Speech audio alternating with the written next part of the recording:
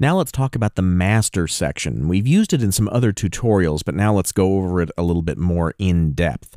The master section is the final output stage of WaveLab, so most of your audio files and audio montages are going to be running through the master section in real time, so that any processing that you apply through plugins or any sort of other effects is going to be applied in real time as you're doing your mastering.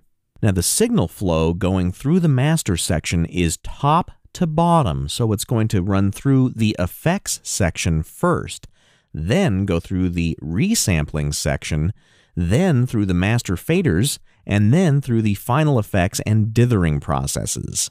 So let's go up here to the very top of the master section and talk about a few really important controls.